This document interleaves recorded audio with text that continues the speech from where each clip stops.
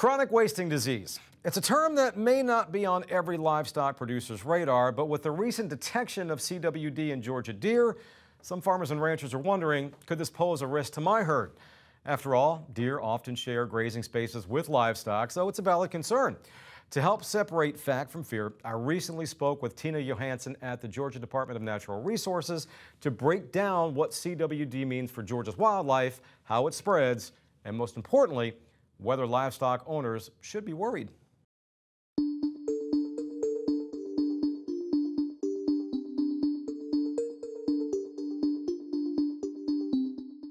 Tina Johannsen, thanks so much for joining the show. Let's get right to the big, controversy, worry, whatever you want to call it. Hypothetically speaking, I am a livestock producer. I've got horses in my field. I've got cattle. I've got sheep. I've got goats. I see some deer grazing towards all my livestock. Should I be concerned that my livestock is going to get CWD because of these deer? No, is the short answer. So the good news on that front is CWD's been out on the landscape now for over 50 years in parts of the West and over 20 years in parts of the East. And there's no evidence that it infects anything other than deer, elk, and moose. Okay. So that's the good news, is it doesn't seem to affect people, pets, scavengers, livestock, even animals like feral pigs, where they do seem to eat it and you can find it in them. They don't seem to be putting it back out on the landscape. So okay, that's the good news. Okay, and let's go back to that hypothetical livestock producer here. I see a deer in my field. What am I looking for to really determine if this deer or deer, I guess deer plural, whatever, might have CWD? I mean, are they doing like backflips? Are they rolling around on the ground? Are they aggressive? What am I looking for?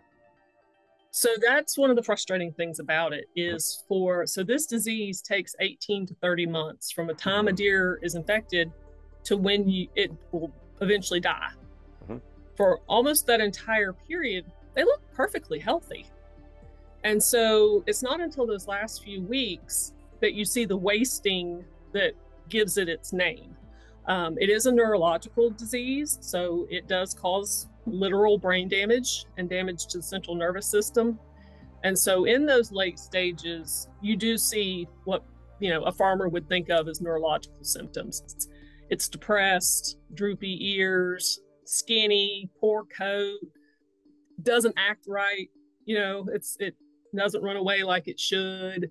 It's obviously, something is wrong with it. The problem is all of those symptoms are almost identical to what you would see with blue tongue or epizootic hemorrhagic disease. Brain abscesses cause very similar symptoms, and we do have parts of the state where brain abscesses are something we'll see every couple of years in an individual deer.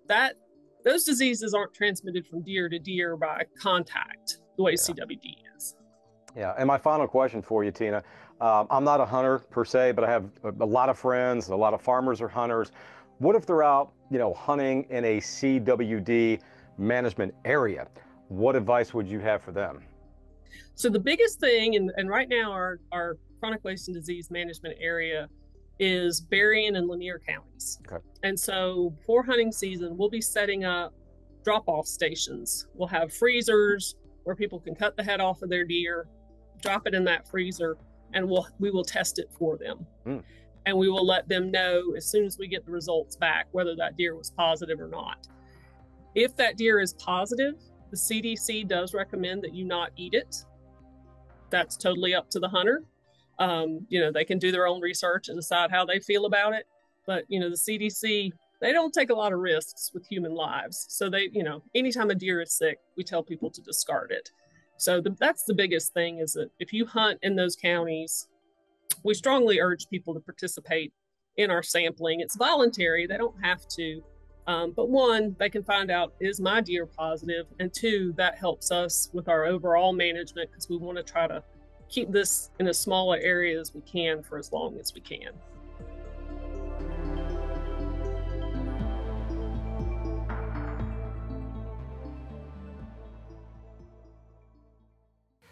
For more information on chronic wasting disease and how it impacts Georgia's deer population, visit the Georgia DNR website at georgiawildlife.com/CWD.